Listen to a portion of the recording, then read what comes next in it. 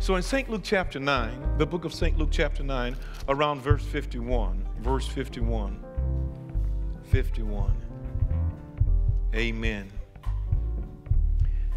In this book, in chapter 9, Jesus was on this awesome mission. He had come to redeem the world, and when he was walking along the shores of Galilee and different places, most people at that time did not understand who he was. They didn't know that God had wrapped himself up in the flesh of men. They didn't know that it was God that was walking and talking to people. He housed himself, amen, in the flesh of a person. Can you imagine that? And he loved you and I so much so that he knew that if there was not someone to come to redeem them, all of mankind would be lost. Every one of us, amen, would be plunged into hell. So there was nobody, there was no redeemer, amen, for us. And there was a search all throughout the world, heaven and underneath the earth, and there was nobody found. Then Jesus stood and said to his Father, prepare me a body, and I'll go down and I'll redeem him. And God did this. I can imagine God said, if you go down there, they're going to lie on you. They're going to mistreat you. They're going to scandalize your name. They're going to say all those things about you. But he loved us so much so that he said, I'll die for him anyway. Because it was a joy that was set before him, that he despised the shame. Come on, y'all. Amen. And today, all of us are sitting here today because of the sacrifice that Jesus made. Then not only that, but they killed him. Not because of the wrong that he did, they killed him. And God raised him from the dead. Amen. In order that when we die, we can put our faith in somebody who know what that even feels like. Amen. Isn't that good to know that we have an high priest? We have somebody like Jesus that can be in touch with the feelings of our infirmities. But today I want to talk about something today from this text. And if you got it, say amen. In Luke chapter 9, verse 51. Is it 51, y'all? Verse 51. And it came to pass when the time was come that he should be received up. See, in this chapter, Peter had confessed his faith in the Lord. And Jesus was walking with these men for almost 3.5 years, having taken these men, I mean men from every background. I mean, they were just some jacked up, messed up men. But when Jesus gets through with you, he can make something out of you. Amen. I mean, he took these men, and Peter in this text had already confessed Jesus as being the coming Messiah. Then from there, he took Peter, James, and John on the mount of they call Transfiguration. And those guys had been walking and sleeping with him, but they never knew exactly who he was. And Jesus took 3 men out of that 12 men that was following him and took them up on a mountain. And took them about, and the Bible says that he transfigured, which means the real God on the inside that they could understand were revealed to 3 men. There were Peter, James, and John on that mountain. And now all of a sudden, God began to bleed out of this man. He began to shine so much so that the glory that was in heaven. Can you imagine? For 3.5 years, for almost 30 years, God had kept himself on the inside, because if God had a bled out, he could have killed all of us, because no man can see God and live. So God put himself down in the flesh of men, and for 30 years he kept it in house. Even, can you imagine, God got down in the womb of a little peasant girl, and God could have blown her away, but God clothed himself and housed himself. Amen. And only at the mount, come on, at this Mount of Transfiguration, there he was with Peter, James, and John. And all of a sudden Moses shows up and Elijah shows up. Amen. And these men, Moses represented the law. Isaiah represented the prophets. Amen. And there Jesus was coming to say, I'm taking the law and the prophets, I'm coming to fulfill them. So there he was with Moses, and he was there with Elijah. Are y'all hearing me? Say amen. And there the Lord of glory there. And now as he was talking to Moses and Elijah, the Bible talked about how he began to bleed out. He began to shine like no man. He was so shiny that even brighter than the sun. And Peter them seeing this. And Peter said, should we make tabernacles, one for you and one for Elijah, Moses and Elijah? And all of a sudden, when they said that, God said, no, this is an insult to me. He said, because he's higher than Moses. He's higher than Elijah. He says, no, hear ye him, because he's my son. Amen. And this cloud came, and the Bible says that when this cloud lifted, Jesus told them, don't be afraid. That voice is for you. Come on here, somebody. Isn't God good that he housed himself in a man? But I want to talk about something today. And it came to pass when it was come, he should receive up. That meaning he was getting ready to be crucified. Steadfastly set his face to go to Jerusalem. Notice now, and he sent messengers before his face, and they went and entered into a village of the Samaritans to make ready for him. Here Jesus going to Samaritans. They were half-breeds. They had all kinds of mixture in them. They were anything. We used to have a dog. We call them Sooners. If they wasn't full-blooded German Shepherd, full-blooded Chihuahua, full-blooded anything, if they had all kind of stuff, we call them Sooners. They soon to be anything they wanted to be, amen. because they had all this stuff mixed up in them, so we call them Sooners. Well, that's how the Jews looked at Samaritans. They even called them dogs. Come on. They called these people, and Jesus was now saying to these men, I want you to go to Samaria, because the Jews in their land, in their custom was to never get mixed up with these people who did not know their pedigree. And they said even there was a time that a Jew would even bring the dust or the dirt from their feet from over to Samaria over into the land of Israel. They would get to the border some and knock the dust and the shoes off of their feet before the end. That's how much they hated these Samaritans.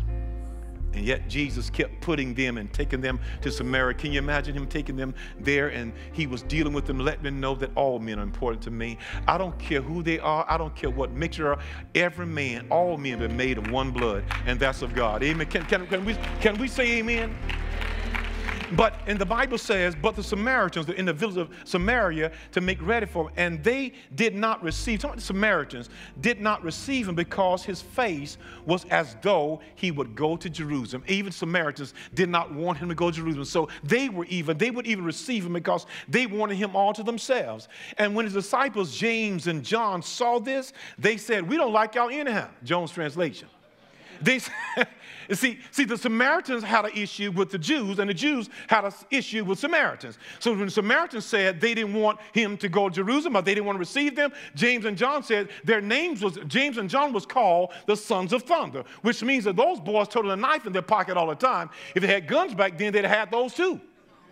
These guys had an awesome and a mean temper. So when the Samaritans said they were going to reject him, these boys said, Lord, listen what James and John. And James and John saw this, and they said, Lord, wilt thou that we command fire to come down from heaven and consume them?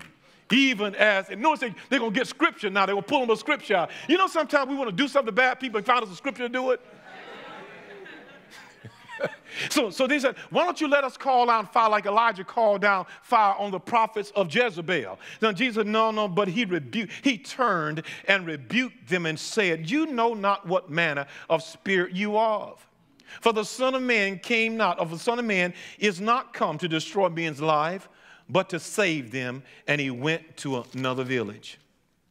Now, I don't know about you, but have you ever had to walk away from something? Come on, I want to talk about, I just want to talk about keeping it moving. Have you ever had a time where you just had to walk away? Because if you stayed here another second, you were going to act right out of character. If I stay here one more second, come on here, somebody. Nobody in this room, you didn't ever have to turn around and because if I don't leave right now, I'm going to do something that I'm going to regret and you're going to feel. Oh, y'all don't know what I'm talking about. Or have you ever have to drive off? You were in a place and you just had to drive off because if I stayed here another second, I'm going to do something that I'm going to regret. I don't have nobody in this room but me that have those problems, but you've never had to just shut your mouth. You had to shut your mouth when everything inside of you want to cuss up. You want to tell them off, and even though you was a good, devout Christian, you was a Baptist, all born again, baptized, Holy Ghost baptized, but cussing was coming up because you wanted to tell us something, but you just had to drive off. Can we keep it real in the house this morning? Maybe I'm the only one in here never had to walk off. You said, I just need to check out. I'm going to ask the boss. I just need to take the rest of the day off because if she keep messing with me over in my cubicle, we're going to have this place all tore up. And I don't want to lose my job because I need to work. Y'all are so holy in here. You are the most cutest, and you are so controlled. But I know some of y'all lying. In fact, just yesterday, somebody in this room, if God hadn't been, see, the Bible says the love of God constrains us. Come on, somebody. See, just because I love God, the only reason I hadn't told you something, because I love God and he keep pulling me. Have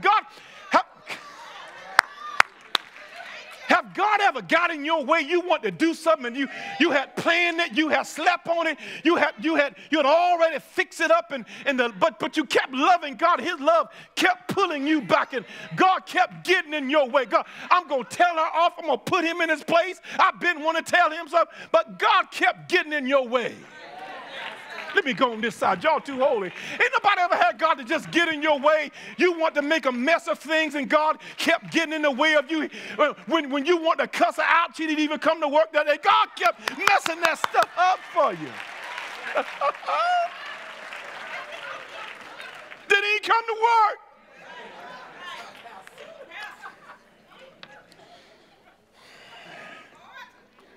work? Notice most of us have heard the phrase, keep it moving. It means no matter what comes your way, your resolve is not to be distracted or sidetracked by things or people trying to get you to abort your purpose in life. This phrase also can mean, I don't have time to be fussing with you. I will not waste any energy trying to get you to understand. I will not spend another minute hoping you'll see, amen somebody, what I see. I'm not going to stand here waiting for you to come where I'm going. I'm coming. You can come or you don't have to. But when I get there, I'll be there when you get there. Come on, somebody. I'm talking about keep it moving. There's sometimes in life you just got to keep it moving. You can't let people distract you. Can I talk to just two people? One of the most frustrating things I found out for purpose, the person that has purpose in their life, is to be around a negative situation and unstable people. It's frustrating with a person that has purpose in their life. When you know what God has put in your heart to do, and it's just frustrating when I be around some people that look like they don't want to do no better than this, and they don't want no better, and they're going to get acting all freaky with me because I want better.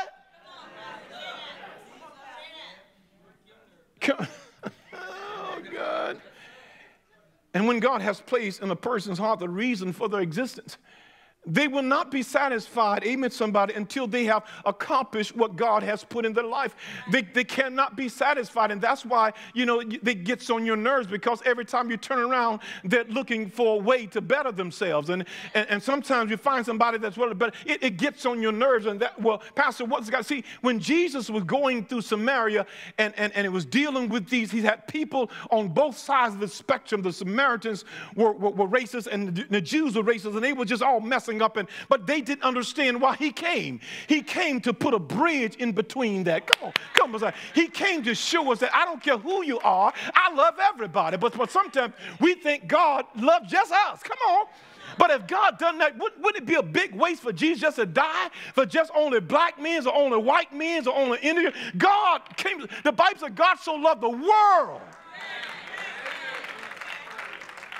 that he gave his only begotten son, that whosoever, I don't care who, you put your name on the line of the whosoever. Can you imagine God saved Charles Jones? Some of my friends still don't believe it. Some of y'all don't believe it either. But I love the Lord, amen. He has changed my life. Amen, somebody. And every time I come here, if y'all don't say amen, I say amen by myself. And praise God. If I said don't play music, I do my own music. I'll lead a song and I'll back myself up. Is nobody in this room as excited about being saved as I am? See, that's why I'm learning no matter what you do, God has made me a person of purpose. I know in whom I believe, and I'm persuaded that he's able to keep that which I've committed to him. So therefore, I ain't got time to be messing with you if you don't want to go nowhere, because when I get there, I'll wait on you, hope you'll come, but I'm still not going to stand around and wait for you to make up your mind. I got to keep it moving. I don't know if I got anybody in this room, but this morning at 8 o'clock, I had some people gave me a high five, chest bumps. Said, Pastor, if you hadn't told me that, keep it moving, I had stopped.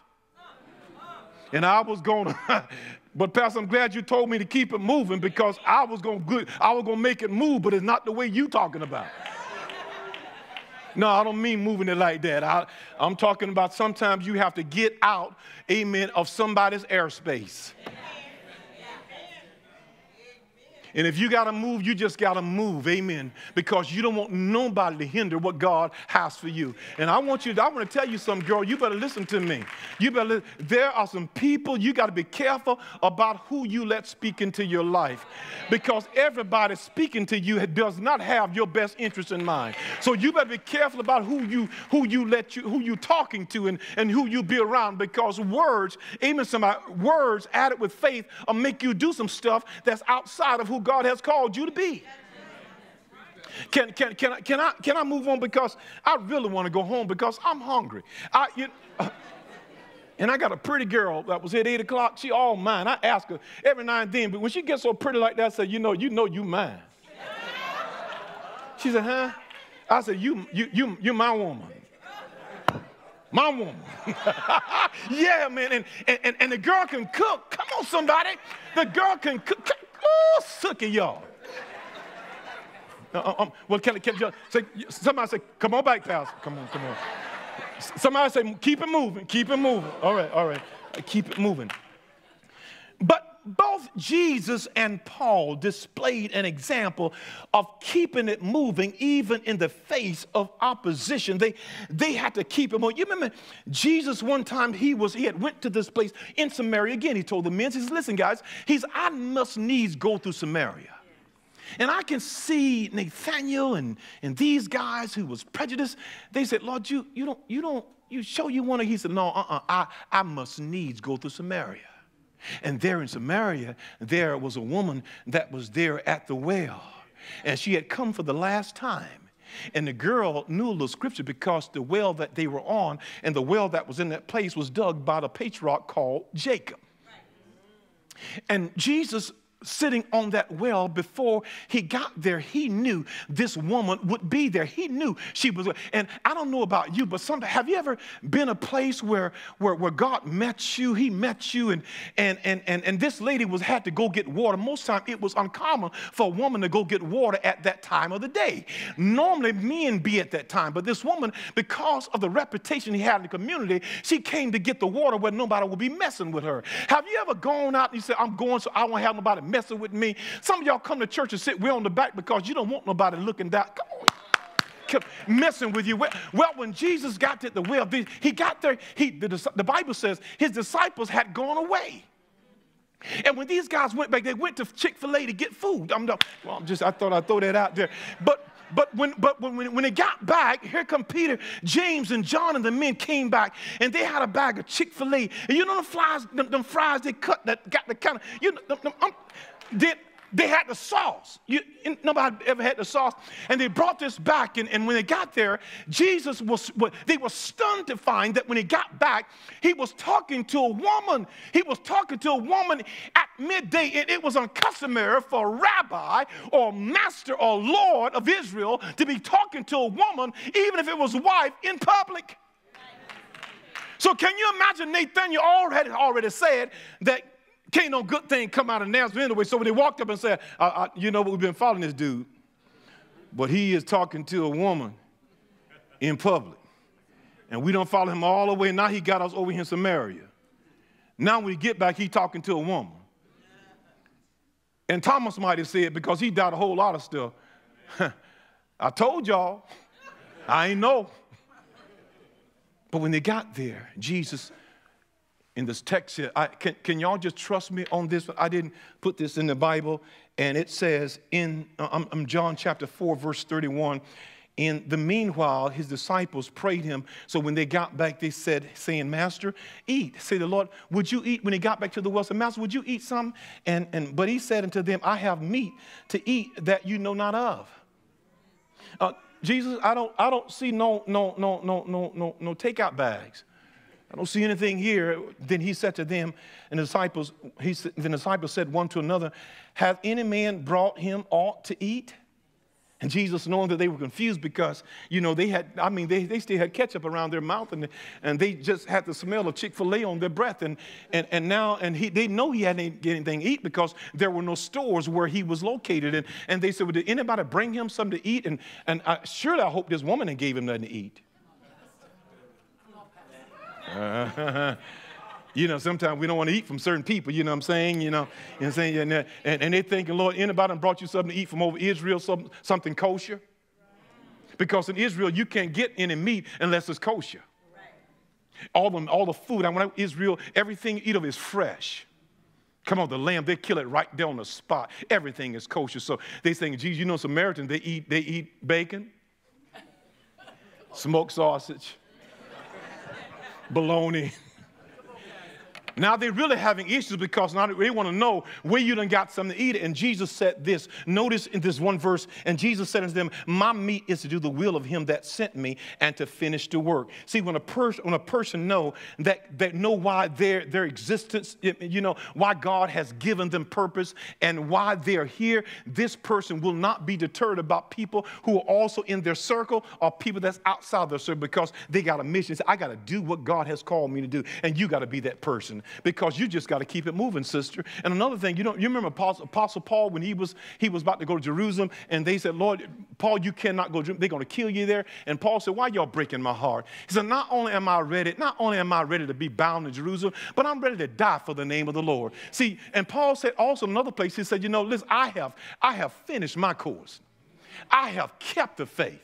Come on, somebody. You got to be a person that you got to be determined to fulfill the purpose God put in your life. And I got some people in this room right now that deep down in your heart there's something that God is calling you to, but you got too many distractions around you that you can't stay focused. Maybe you got a husband that's getting on your last nerve, a wife maybe you got a dog that keep running away. I don't know what your distraction is. But you got to stay focused on what God has called you to do because there are some messy people in the world. In fact, there's some messy people no, you ain't finna say this, Pastor, not that robe on, but there's some messy people at church. Oh, my God. He got a robe on and he said that right in church. There are some messy people in the church. And if you don't watch yourself, they'll distract you from what God has called you to do. So, honey, you got to keep it moving. You got to keep it moving. You can't let nothing. I don't know who I'm talking to. I don't know why I'm saying all these things. But one thing I do know, that somebody in this house, you need to keep moving no matter what goes on in your life. And right now, some of you are having some challenges. You're having some trials right now. And right now, you don't know where to turn. You don't know where the answers are going to come from. You don't know, God, I don't know how long I can take this. But I want you to know that God has not allowed you to be tested above that you're able. But he will make a way of escape. Come on, somebody. But he'll make, that you may be able to bear. I don't know what it is, but God is keeping you there for a reason. He's knocking some stuff off. God will not put you in the fire. He ain't going to let you burn. Come on, somebody. That's one thing about somebody that know how to cook. They know just how hot the temperature need to be, and they know just how to take. Some of you right now are in some hot situations. And right now you say, God, would you turn down the heat? God, I'm going to burn up in this situation. No, he said, no, you ain't. He said, I got you. I got you. I know when you're done. I just need you to brown a little bit. Come on here, somebody. I need you to brown just a little bit more. But God, no, you're not going to burn up, because if you be too light, if you be brown, if you be too black, you ain't gonna. I know exactly what you need. And I just wish God would let me call some of the shots. I wish God would just let me tell him when I was ready for him to bless me. I wish God, when I prayed about stuff, I just wish he had let me have it yesterday. But you know what? If God had to give me some stuff that I prayed for, I wouldn't be in church this morning. You know you wouldn't be in church. But some things that God let us go through, it making you pray. It's keeping you praying. That's why God put messy people in your life, because they keep you praying. Isn't that great? Some of you are so spiritual because of some messy people in your life. Every time you wake up in the morning, there they go, snoring, scratching different places, and ain't going to church, ain't got no God in them. And you got to get and pray for them, and you got to love them in spite. And they get up in the morning, amen, somebody, you got to walk with them, and they want to kiss you, and you kiss. You got to keep on praying. Folks, I know, let me tell you something. Listen, it is hard dealing with those type of situations. That's what I'm trying to get you to see, that you got to keep it moving in spite of that. You got to walk off when you don't want to walk off. Even when you want to turn around, you just got to keep it moving. Even if everything is pulling on, you got to keep it moving. You got to get your eyes on the prize for the high calling of God in Christ Jesus. You know, when we used to run track, I don't know if some of you guys that ran track, Tony, you know what I'm talking about. We ran track in school. They would put this line out on the track, and what they do, some guys, when you're running track in high school, they can be nasty, and you get your hands on that line, and you put your fingers on that line and get your feet in those blocks, and while you're in that line, in that block, some of those guys will be talking about your mama. You hear me? It's some guys with like mean pit bulls, and they will say things about your mom. You know what, you old punk, you ain't gonna beat me today. And here you are, but the coaches teach you to put your eyes on that goal line, and they teach you to focus on the goal line. And while they're talking and stuff, you're not paying any attention to what they're saying. You're looking straight up at that. You're keeping your head down. Come on, somebody. Even the head down is almost like a symbol of reverence or humble yourself. You're putting your head down, keeping your head down, and when you do look up, you're not looking this way or that way, because your eyes are set on the prize for the high calling of God in Christ Jesus. Do I have anybody here? You're in this race. You're in this race right now, and you're going to win it if you keep your eyes on the prize. Somebody give God a praise offering. Y'all, I'm done. Come on, Arcel. Come on, I'm done. Because right now, I just want somebody to keep it moving. And as I tell them, come, let me tell you what Jesus did. Do you not know, in spite of all the things that he had to deal with, he had set his face to go to Jerusalem. And they got angry. So why are you going there? He know, I got to die. For this reason I came. But Lord, Peter said, Lord, that ain't going to happen to you. He said, get thee behind me. You're not speaking from God. That's the devil talking. He set his face. He know that if I don't go to that cross, there'd be no need for somebody like Pastor Jones to be preaching. It would be futile for us to be gathering in a house of worship if he didn't die. He went to the Garden of Gethsemane, and there he was praying. Great drops of blood. He took his friends there, and when we get there, he said, would y'all just stay with me for just 1 hour? Just pray. I'm going to pray. And the Bible says he went a stone's throw away. And when he got back, the guys were sleeping. In the Bible, he come to them, and they were sleeping. He said, cannot y'all stay with me just 1 hour while I pray? And the Bible talked about how he was sweating great drops of blood. He was in such agony because he was heading to Calvary. After they got him, they arrested him. And when he put him on that cross, one thief said, if you be God, why don't you say, get out of this cross? And if you are who you say you are, why don't you get off this cross and save yourself and me too? But Jesus said, I got to keep this thing moving. Come on, somebody. They nailed him in his hands, and they put nails in his feet. Yet and still he was as a lamb that went to the slaughter and opened not his mouth, because he know I got to keep it moving. Because if I fail here, everything that God has created will go down. They put nails in his hands and nails in his feet. The blood was just flowing, but he had to keep it moving for you and me. And he died. He said, no man take my life. I'll lay it down because I got power to lay it down, because I got to keep it moving. And I got power to raise it up again. And they put him in a tomb. He had to keep it moving. He got down in the grave. He got to keep it moving. He got Abraham, Isaac, and Jacob, all those men that was down in a place called paradise. And it brought them out. The captivity led captivity out. And now he come up with all power in his hands. And says, now everybody that believe in me can be saved. If there's somebody in this room has never trusted the Lord Jesus Christ as your Savior, you're not sure whether or not you'll go to heaven or not, you can be sure today. Just as sure as I'm standing on this stage, you can be saved. I want everybody standing on your feet. If Jesus kept it moving in the face of opposition, I don't care what you're going through, he'll give you strength also to keep it moving with the opposition that you're going to face in your life. If I have somebody here that you're not sure whether or not I know the Lord or not, you can know him today. I wouldn't think about whether or not somebody think that I should have been saved. I would rather be embarrassed on this side than to die. I did a funeral yesterday of a young lady. Yesterday died, and we had 4 people at a funeral gave their life to the Lord. At a funeral. Because they came to the place to know that it could be them. And it could be you as well. So if you're here today, never trusted Christ, I want you to come. Nobody moving yet. Nobody but ushers and our security. Pastor, I'm saved and know I'm saved. And I believe God's leading me to join this ministry. Can I come? Yeah, you can come too.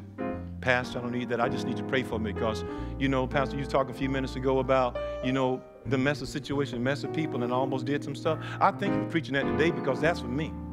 And good thing I came to church today because tomorrow y'all probably read about me in the newspaper. Well, if that's you, whatever the reason are, I want you to start coming right now. Would you start coming right now? Whatever the reason are, I want you to come on your own. Not going to beg you. I want you to come on your own. But I do beseech you by the mercy of God that you present your body, not a dead sacrifice, but a living sacrifice, holy and acceptable unto God. That's your reasonable service.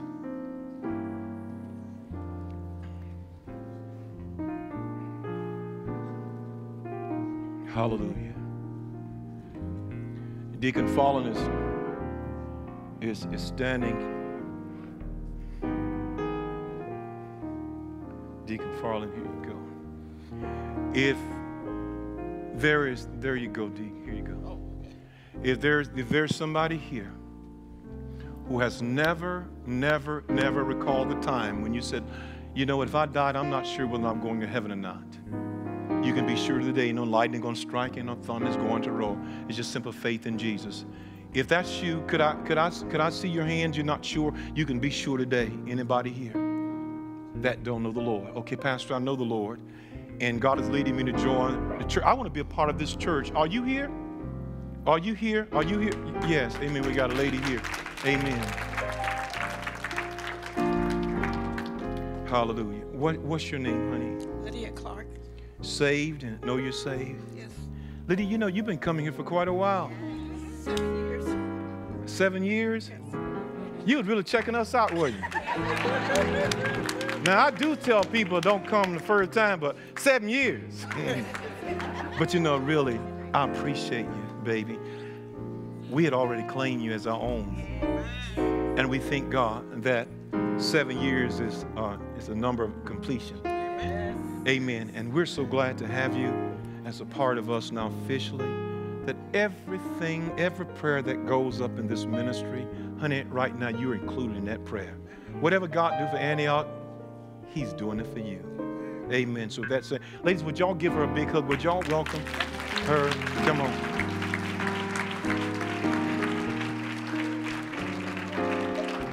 Come on, Antioch. Come on. Let her know that we're glad she's here. Amen. Hallelujah. Hallelujah. Is there somebody else? Somebody else? Did somebody else come too?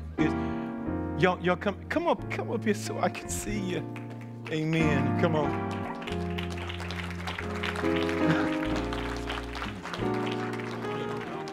Yeah. What's your name, honey? What's your name? Valerie, saved and know you're saved, Valerie. Amen. Valerie, and I tell everybody come to this church that you're not here by luck and by chance. There was something that we needed. You and I have a gift, and we work those gifts in a collaborative effort. Boy, we can make a difference. And I'm glad to have you as a member of our church. Listen, I did. I spoke to you. Praise the Lord. Listen. Amen. Listen. Ladies, would y'all give Valerie a big old Antioch hug? Come on. Hug her, y'all. Come on. Let her know you're glad to have her. The Bible says he set us in families. Come on, give her a hug. Come on, y'all. Give her a hug. Amen. Hallelujah. Yes. Yes. Yes. Yes. Yes. Why y'all stop clapping? So this is good stuff. Amen. Hallelujah. Amen. Is there anybody else? Huh? You want to rededicate your life? Hallelujah. Amen. What's your name, baby? TC. TC. Does anybody else want to do this while we're here? She's saying, I'm already saved. I'm already a member of Antioch. I just want to rededicate myself to the Lord. Anybody else want to do that now so we can pray with you here? You know, you done kind of got outside, you done kind of wandered off the way, but you just want to get, every now and then you have to just do that over. Amen. Anybody else want to come? Or, amen. We got somebody else. Anybody else want to come? Come on up here. Come on. Anybody else want to? You coming too, honey? You coming? Come on up here. Anybody else coming to rededicate yourself? Come up here, baby. Come on. Anybody else up here?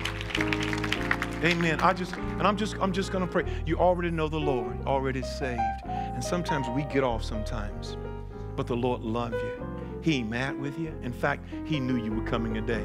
So I want to pray with you right now. Father, in Jesus' name, I thank you, Lord, for these that have come. And God, and they love you, God. And sometimes, God, we get sidetracked. But God, in Jesus' name, I pray for them and I lift them up in Jesus' name. And everything that God, that you have already, God, sanctioned, ordained for them, they never lost it. And God, in fact, God, you never left. But God, they got away. But Lord, here they are now. And if you receive the prodigal who had spent all, and he lived in righteous living, if you received him, I know that God, that you receive them back too. They have never, Lord, lost their salvation. They just lost fellowship for a little while. But God, here they are now. In the name of Jesus, I'm asking God that you would engulf them, God, with a spirit of acceptance, to let them know that, God, you love them. And God, and today we're going to give you a praise offering for these people because, God, they rejoice over that son. We rejoice over them. And Jesus, would y'all come and welcome them back in? Come on. Would y'all hug these girls? I got a young man right here. Where my men at? Where my men at? Come on. This young man coming back to rededicate his life to the Lord. Amen. We got a young lady here, hug her. We got a young lady here. Amen. Hallelujah. All right. Would y'all go back? Where my counselors are? My counselors, all the counselors, y'all take them back in the back. And for the rest of y'all, we love you. God, pray, and we thank God for you. We love all of you. Amen. God bless you. Amen.